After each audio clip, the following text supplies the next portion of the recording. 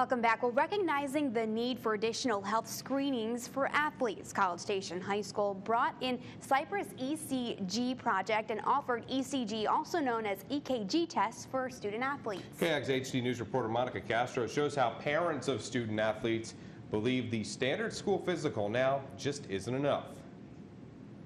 A line of teens anxious to get their ECG screening. However, it's the parents feeling the pressure.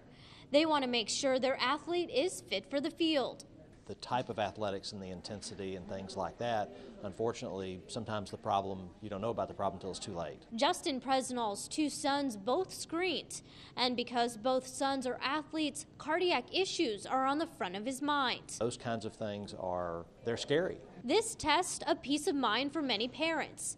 Parents thankful College Station High School brought in the Cypress ECG project, a nonprofit organization to give the screenings. We work directly with schools to make sure that kids have healthy hearts before they start athletics or band or any other activities in the schools.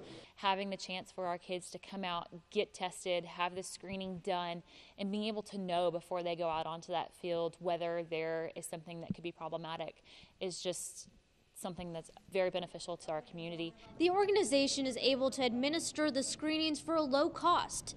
It's a test that just takes minutes. We put some sticky electrodes on the kid's chest and kind of an array to make sure that it's looking at different areas of the heart.